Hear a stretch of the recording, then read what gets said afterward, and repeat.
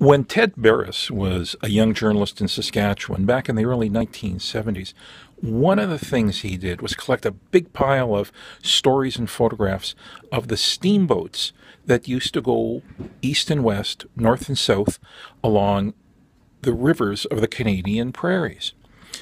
Typical of them was this: the steamship Qu'Appelle, which used to do a route north and south along Last Mountain Lake in central Saskatchewan. Sadly, it came to a bad end.